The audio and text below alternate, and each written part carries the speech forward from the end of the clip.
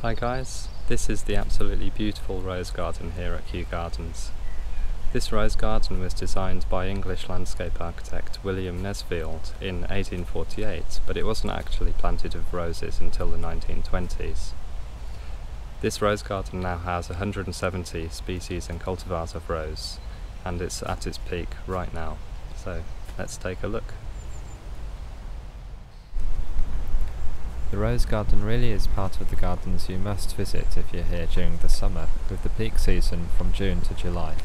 Throughout this video I'm going to point out some of my favourite roses, as well as show you how we prune and care for some of the different types of rose we have here. This rose garden is one of the largest in the UK. It starts here on the one side by the water lily house, and runs all the way behind the palm house over to the other side. This area is the newest part of the rose garden, having been replanted with a selection of floribunda and dwarf shrub roses in early spring 2019. You can see how quickly it's established, and these roses are looking fantastic this year.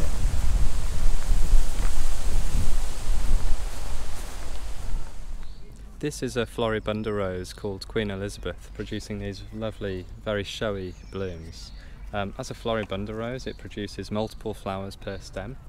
And with both floribunda roses and hybrid teas, we prune them very hard each winter, reducing them in height by about half. This is in order to encourage as many new vigorous shoots and a really good flower display for the coming year. Floribunda roses and hybrid teas, which bear one single flower per stem, are most widely used for cut flowers and generally don't work too well in mixed borders.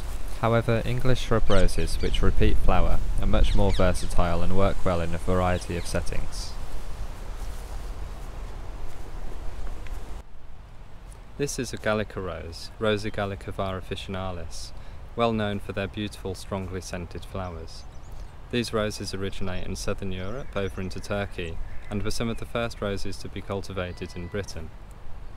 As this is a straight species, they're typically not as strong growing as modern rose cultivars, and so the pruning on these is a bit lighter, typically pruning them by about a quarter and removing just some of the older stems.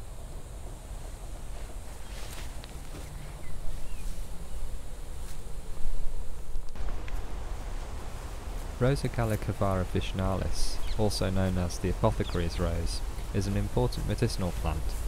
The petals are antibacterial, taken internally to treat colds and a range of other conditions, as well as being used externally to treat infections and skin problems. This is one of my favourite roses in the rose garden at the moment. This is an English shrub rose called Princess Anne. It has these beautiful deep pink flowers fading with age, giving this lovely contrast. It has a really nice, light, sweet scent to it. All of the roses in the rose garden at Kew are pruned at the end of January, start of February, and this particular one was pruned by me. I'm really happy to see it flowering so well. As an English shrub rose, these are pruned down by about a third, maximum to a half, and if possible we remove up to around a third of the older stems to encourage new growth from the base.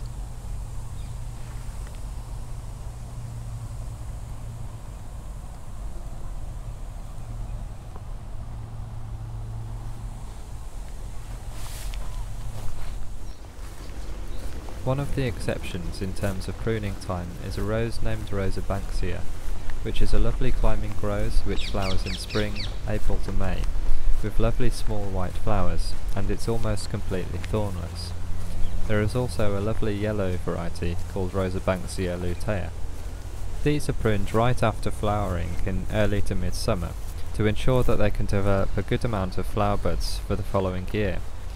If you were to prune these roses in January-February, as we do with all the others, you would end up pruning off most of the flower buds, so it's important to remember this exception.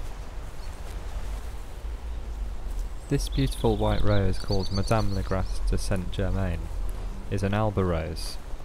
These varieties typically have a nice upright growth habit, and at Kew we prune them a bit lighter than the other shrubs, to ensure we don't spoil their natural shape. We reduce the stems by around 1/4 in height and remove up to 1/3 of the older stems from the base to encourage new vigorous shoots.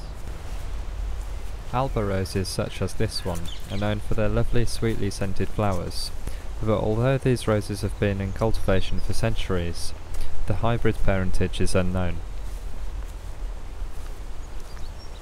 With the exception of floribundas and hybrid teas, which are grown specially for their flowers, with all of the roses here, when pruning, we are aiming to retain their natural shape and character, as restraining them by pruning them too hard or by going against their natural growth habit makes roses look very suppressed, often with ugly angular branching, which is seen all too often, as opposed to the elegant grace and curves that we desire.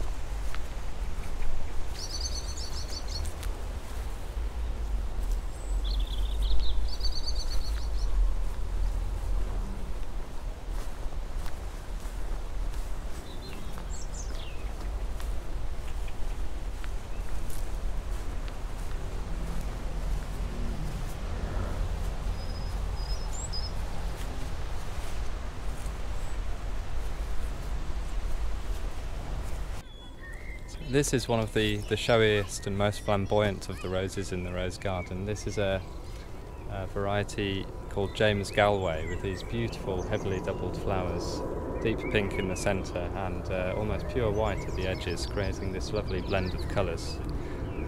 This is an English shrub rose.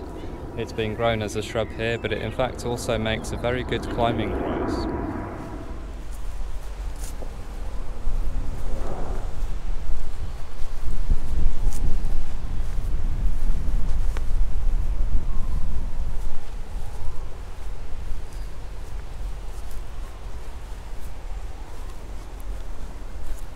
Having the iconic picturesque farmhouse as a backdrop for this rose garden really gives this garden so much charm and character. When this garden is in full flower, the air is filled with the most amazing fragrance, and I'd encourage everyone to smell as many different rose varieties as possible, and you'll be surprised at the range of different aromas roses have.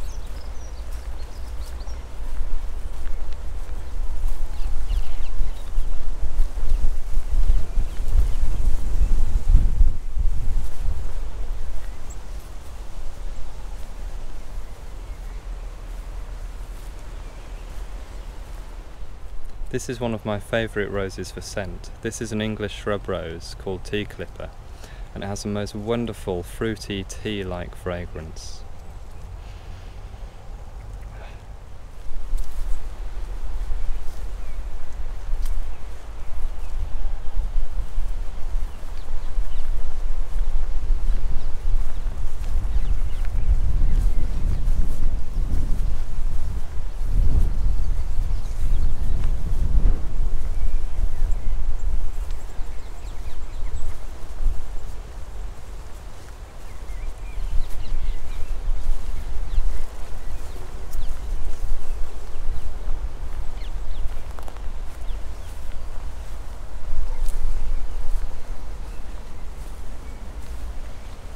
This rose just here is a moss rose named Rosa centifolia cristata.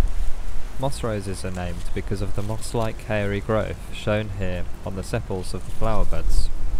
All moss roses are cultivars of a hybrid named Rosa cross centifolia, which derives from a mixture of parents including Rosa damascena.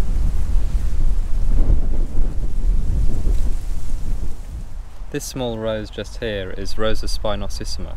This is a cultivar called Dunwich, and it's a type of wild rose.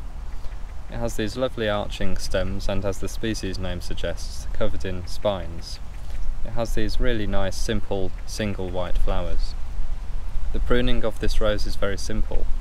You don't want to spoil this natural arching shape, so you just remove a portion of the old stems from the base each year.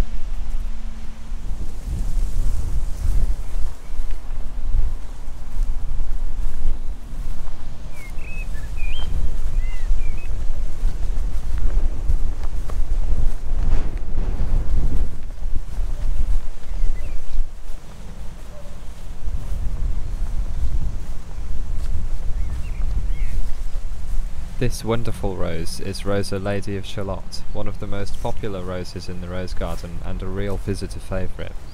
It has these fantastic showy apricot orange flowers, which provide a nice contrast amongst all of the other roses.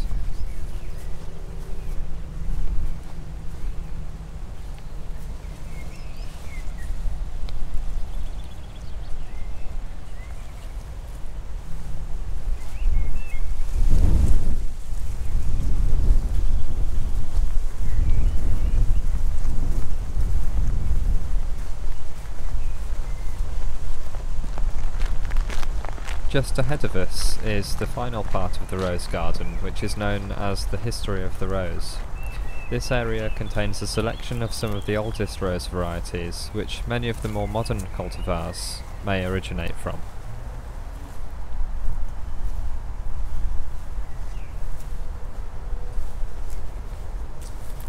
In general, rose pruning and maintenance is very simple, and they're very tough plants.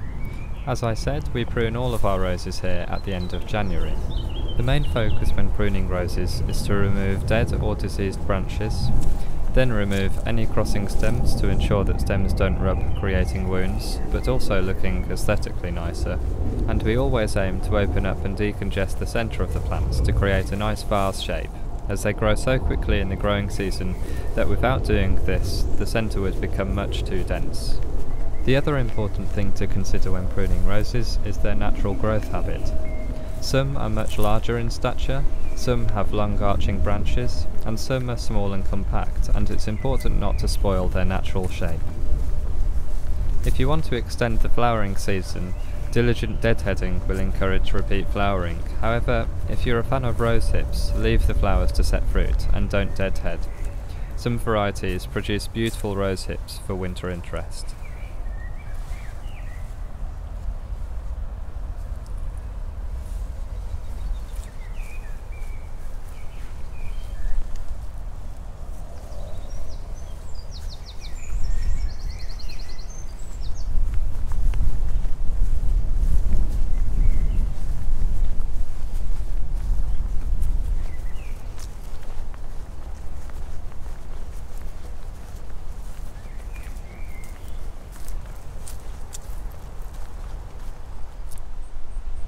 I hope you've enjoyed this walk around the rose garden at Kew Gardens. Please subscribe and check out all of the other videos on my channel, and I hope you'll join me again soon.